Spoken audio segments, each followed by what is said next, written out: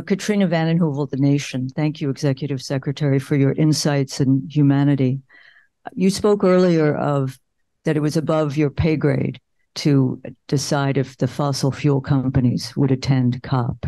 Yet in your Al Jazeera op-ed, you did speak to how they were opposing the agenda of decarbonization. And if they did oppose, that they shouldn't attend. So I wanted to pursue the question. You said it was nuanced, but you put it fairly straightforwardly in the Al Jazeera op-ed. Yes, because in fact, even in the op-ed, I'm saying they have to decide. They have, from now until COP28, they have to decide which way they're going to push.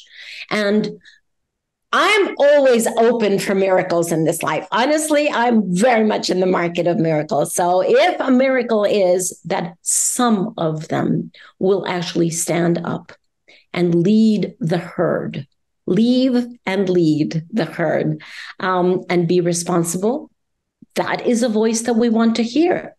The problem is that they are so much acting as a pack, and none of them want to separate themselves. And so, of course, there's comfort in numbers and comfort in, I don't know, comfort zones that they have been occupying for way too long.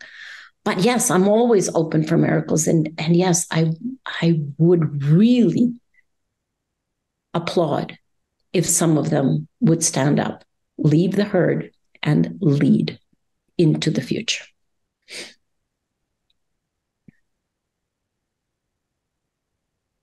If there is no miracle, and we all pray for miracles, would you suggest that the fossil fuel companies not participate in COP?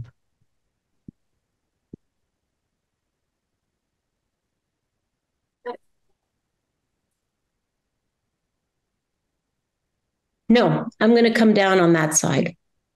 No, if they're going to be there only to be obstreperous and only to put spanners into the system, they should not be there.